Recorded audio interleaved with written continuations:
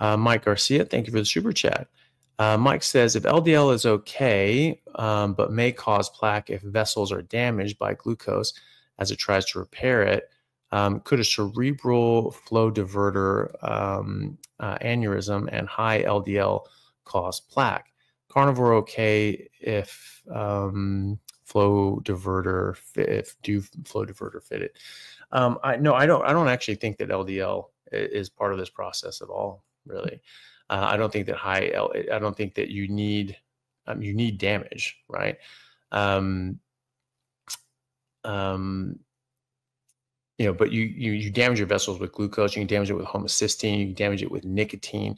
It's sort of weird. I think the tobacco companies are up to their old tricks again. Putting out all this research about how great nicotine is for you. Nicotine sucks. Nicotine is a drug. Nicotine causes direct damage to your body and your brain and your vasculature. It causes it actually can damage the arterial lining of your vessels, and that starts the process for atherosclerosis, right, and peripheral vascular disease and these sorts of things, right? So not what you want. But it's more than just glucose. So the question is, if LDL is okay but may cause plaque if the vessels are damaged. I don't think that that's the case, and I don't think there's any evidence to show that. In fact, there is no evidence to show that. Higher levels of LDL do not correspond with higher levels of cardiovascular disease, and the correlation is not causation in any case. But the only randomized controlled trials that we have on the subject, and people go, oh, well, that's not a good step. They're the only ones we have. So you don't like it, do a better one, right? But they're the only ones we have. And the only ones we have show that in randomized controlled trials with thousands of patients, that when you reduce LDL and replace saturated fat with polyunsaturated vegetable oils and seed oils, that more people die of heart attacks and strokes as a result. So this is just not something that we can actually even suggest that the cholesterol is part of this. In fact, there are studies looking at seed oils that have plant fats have sterols, which are the plant's version of cholesterol. We don't need the plant versions of things. We need the animal versions of things. And the plant versions of cholesterol will lower our cholesterol because it sends a signal to our liver that we're getting cholesterol in from our food, and so we don't need to make as much. Fine. But it's not actually cholesterol. We don't actually use it cholesterol. We can't use it properly as a building material and structural component. We can't use it to make our hormones or vitamin D, etc., which is what all our hormones, vitamin D, are made of, is cholesterol. And so it actually screws things up a lot. And also, macrophages really like cholesterol. They hang on to it tightly. All cells make cholesterol.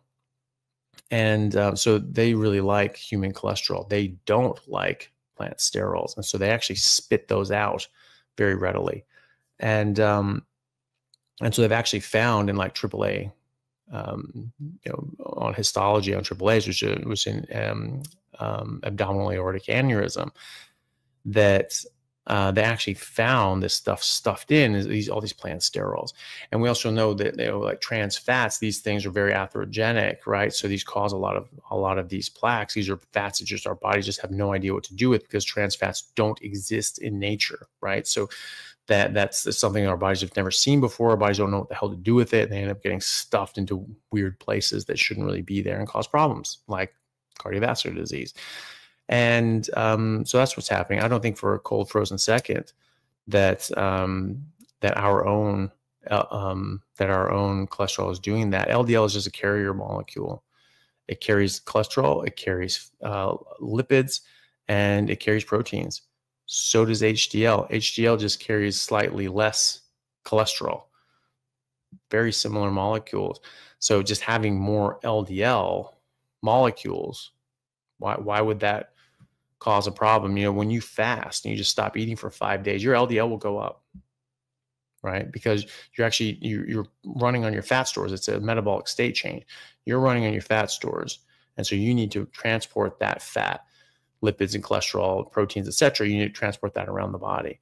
So you need more of these things as part of fat adaptation, is getting more LDL, more HDL, right? Is because you need to transport this around the body. You start eating carbohydrates, that goes right down. You start exercising, it goes up, right? Because you need more energy. You're trying to mobilize things, right? So fasting, regular periods of time, that's been shown to improve health in a number of different ways, right? Including heart disease risk and things like that. And so, but it raises your LDL. If LDL directly causes harm, what's going on, right?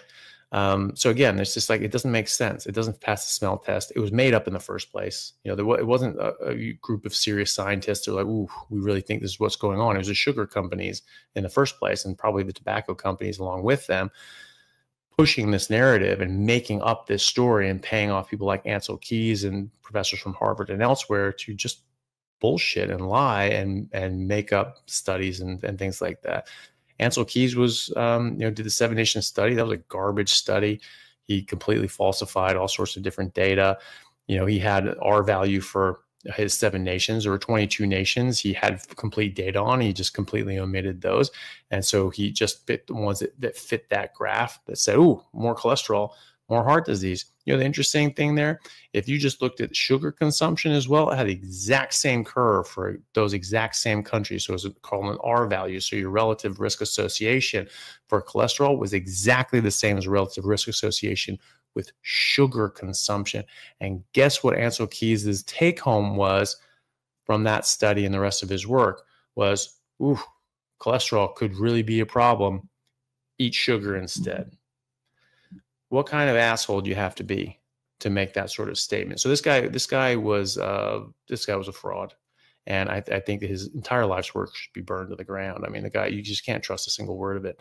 Other people think that, you know, he was just ideologically driven and you know, really wanted the best, but just couldn't accept that this went against his life work. That happens too, but I think that it's more likely, in my mind, just being the cynical sort of person and that I am, that he was just a fraud through and through, because he was just paid from day one to just push this narrative, you know, and he had the data in front of him. I mean, he had the R value for sugar was exactly the same as the R value for cholesterol. And yet he recommended you just cut out fat and replace that with sugar, because sugar is an empty calorie. You know, you need these calories from somewhere, so just replace them with sugar. And he was being paid by the sugar companies. So I don't think that he was being honest by any stretch of the imagination. And then he actually worked on one of these large scale randomized controlled trials, called the Minnesota Coronary Experiment. Went on for 5 years. They looked at nearly 10,000 people that were institutionalized in psychiatric facilities or the prison systems, prison and jail systems, and they didn't even know it was a double-blinded study. So, you know, they just replaced like butter with margarine and animal fats with seed oils, and no one knew which group was which. And the group that had, you know, plant oils and margarines replaced for animal fats did indeed reduce their cholesterol because of the plant sterols, and more of them died of heart attacks and strokes as a result. So what are we trying to accomplish here? And as a result, Ansel Keys refused to publish this study and buried it. So I mean, this is malice aforethought. This guy knows what he's doing. So it's never been proven one way or the other that LDL is even associated with cardiovascular disease. Certainly has not been shown with randomized controlled trials. And so I just don't think we play into their game. I don't, well, if, or we assume, no, we don't assume a thing. Make them prove it. They have not proven it. It's been disproven a number of times. So I don't accept that, that position at all. And so, you know, I don't think that we need to even entertain this whole what if scenario, because it's just, it's not likely to be the case. So carnivore diet is okay no matter what you do with you know, so all of that scenario, LDL and this and that and all that. Carnivore is good. Carnivore is what your body's designed for. Your optimal nutrition for, carnivore diet for a lion is good under any and all circumstances.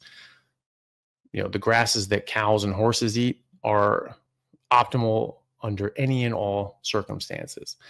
So just the optimal nutrition for a species is always optimal for that species, always, right? And so I wouldn't worry about this sort of thing. And I don't worry about that sort of thing. You can watch my videos on the truth about cholesterol and heart disease. You can watch Dr. Paul Mason's video. He has multiple videos and lectures at medical conferences on cholesterol, saturated fat, and all these other sorts of things. There's books written on the subject. One's from Dr. Malcolm Kendrick called "The Clot Thickens," goes through all this sort of stuff and talks about his idea about what really causing it, and so on and so on and so on. So I just do not accept the premise that LDL has anything to do with cardiovascular disease, if in any way, shape, or form, apart from being protective against it. And prove me wrong. But right now, the evidence shows is entirely against that theory.